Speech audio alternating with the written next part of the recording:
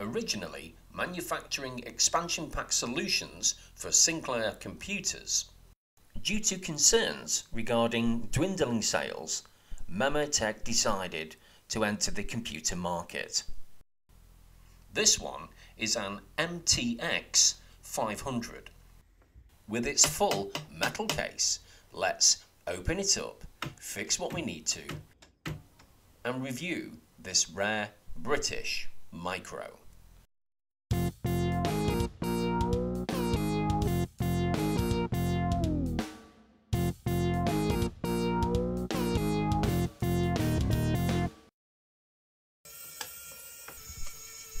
Undoing the 2 screws on one side and the 3 rusty ones on the other, we can see what appears to be a keyboard ribbon that's not connected to the motherboard. As we've seen, the keys are sticky, so let's inspect this keyboard to see what we can do. A quick inspection of the keyboard PCB has identified that somebody else has been here before us. So let's remove the keyboard PCB, but we've got a problem. There's another fastening in a hard to reach area. Having managed to remove the bolt using a slimline multi-tool, we are able to remove the keyboard from the case for further inspection. As the keyboard requires some attention, removing all the keycaps using a keycap puller tool, we were able to review the condition of the keyboard and the switches. Unfortunately, all this movement has partially detached the keyboard ribbon. So, noting the orientation, I've marked this on the keyboard for a later review. Having fully cleaned the keyboard and exercised each of the switches, it was now time to turn our attention to some rust spots. Having applied some rust converter and performed a switch continuity test, it was now time to replace all the keycaps on the keyboard.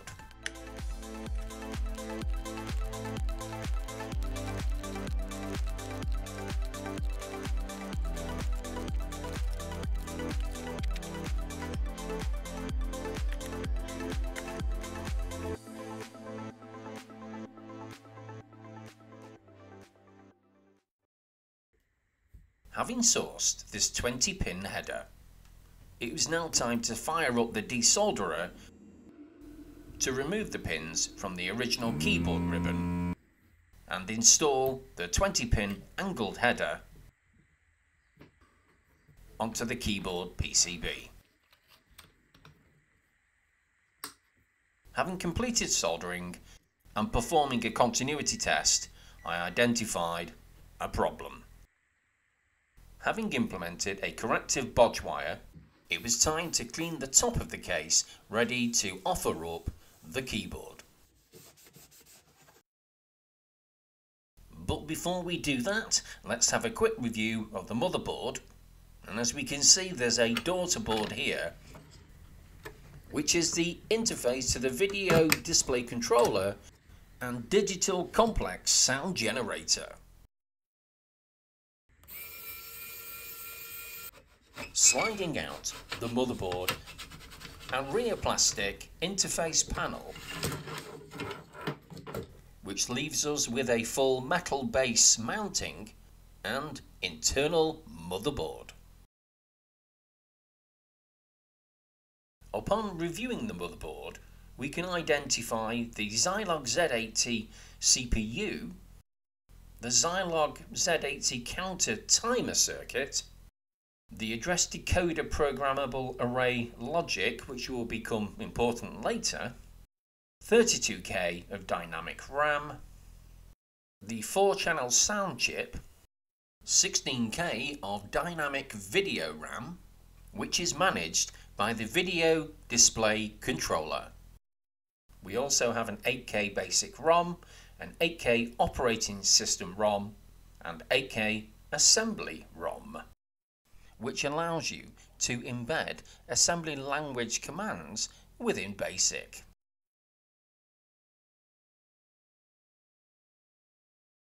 A typical MTX 500 will have 32K of RAM.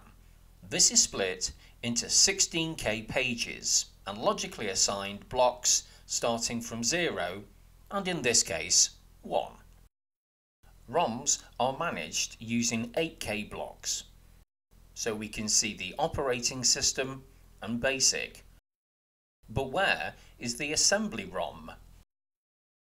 The MTX employs paging, and for ROMs there are 8 of them, and on page 1 we can see the assembly 8K ROM. Given the underside of the base has seen better days, it's time to clean it up and to add some new colour coordinated rubber feet.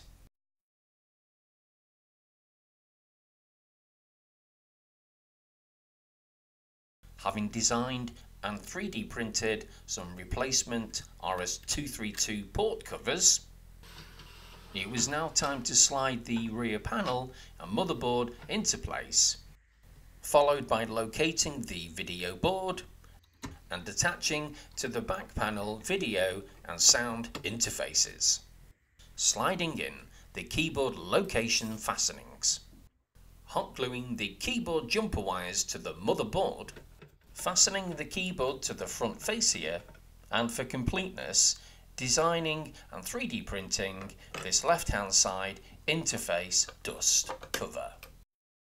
And just in time for our first montage.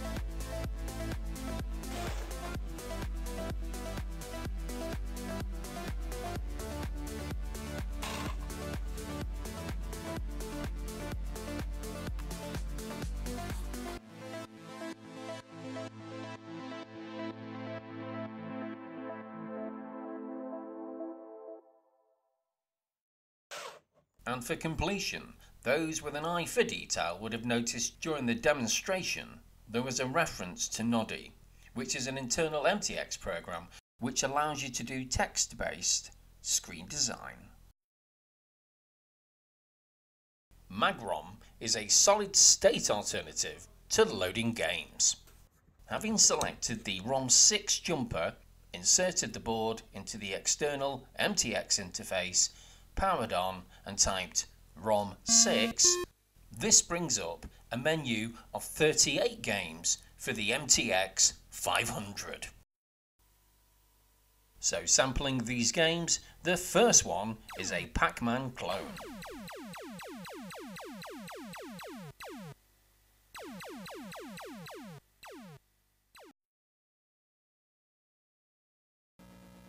Here we have Bouncing Bill, running across some lines.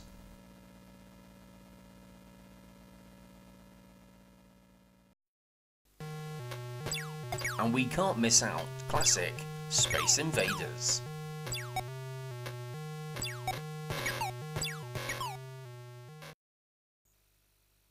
And my current favourite, a pole position clone.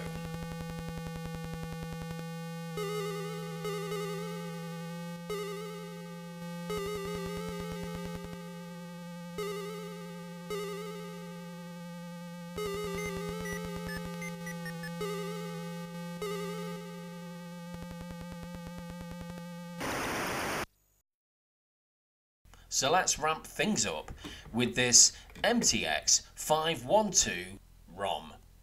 Insert in the board, type in ROM6, and we've got 19 MTX512 games. Selecting jumping jack, let's get it loaded. But there's a problem. We need an MTX512. The MTX512 traditionally came with 64K of RAM. So let's open it up and look inside. I can see an original keyboard ribbon. Everything else looks similar, apart from these two ROMs, where previously we saw 3, which is down to the board version and not necessarily the model of the MTX. Memotech achieved this by consolidating the operating system and basic ROM onto one 16K chip. Checking the RAM chips, we've identified these are only 32K. So where's the other 32K? Traditionally, this would be located on this interface here, and like the ROMs, would have employed memory paging. Enter a modern MTX memory card, and this one is a 512K RAM expansion. So fitting the memory card to the peripheral interface, this uses all 16 memory pages, and don't forget that includes 0. Due to historic errors with the original address decoder, let's replace this PAL with a modern corrected solution. Connecting the original keyboard ribbon and closing the Memotech up, it was now time for some 512 gaming.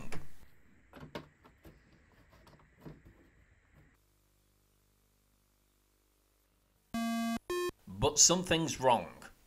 I've forgotten to change the MTX500 to 512 jumper. So let's press J for Highway Encounter.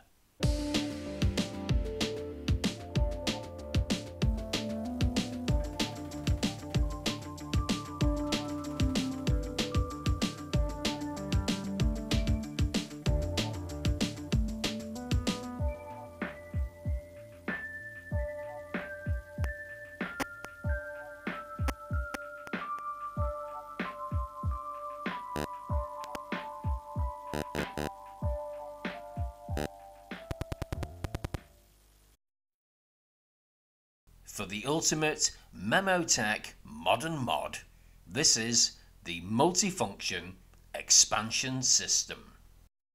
The developers had key goals, which were an SD card disk system, a RAM expansion, VGA output, network connectivity, whilst using a low-cost FPGA development board with internal mounting. So it's time to procure another MTX500, install the MFX, and remediate any internal issues on the computer.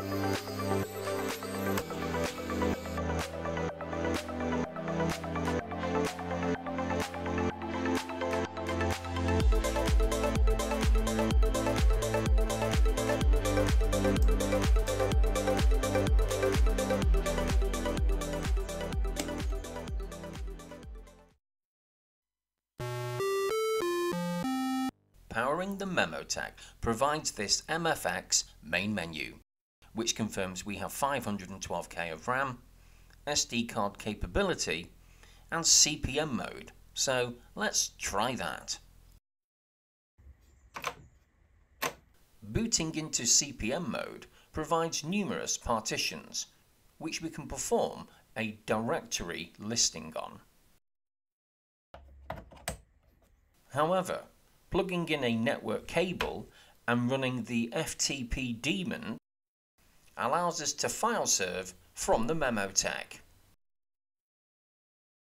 Using a PC to load up the command line and connect to the Memotech using the FTP command to send an image file.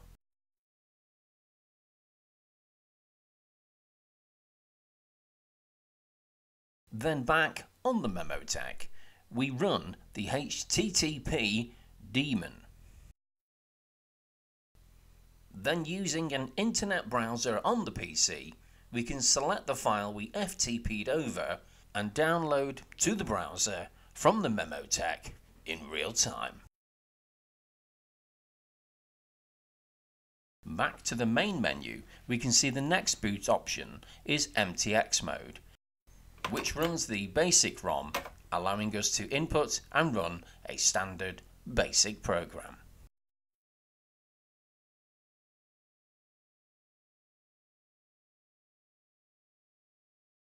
And finally, SDX BASIC.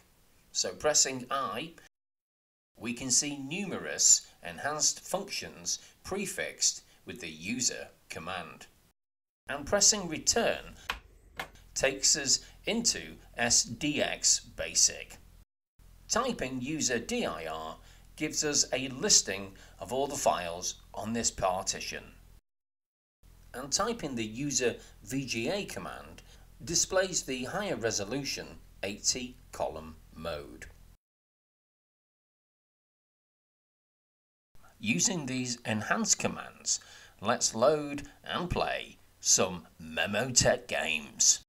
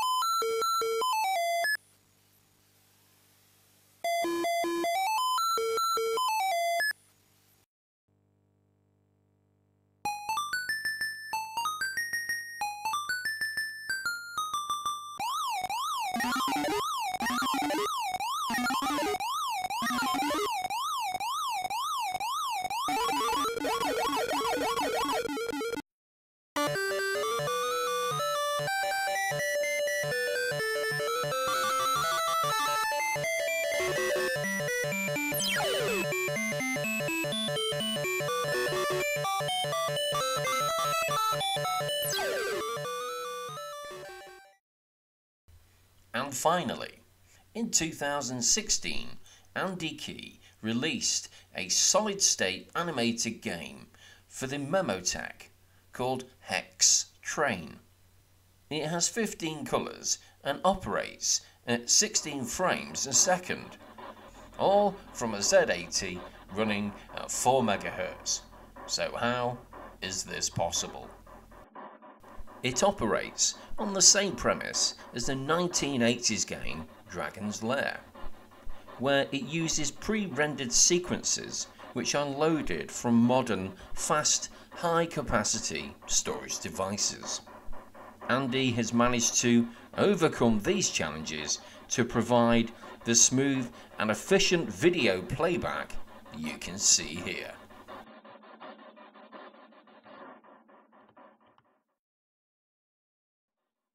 Thanks for watching.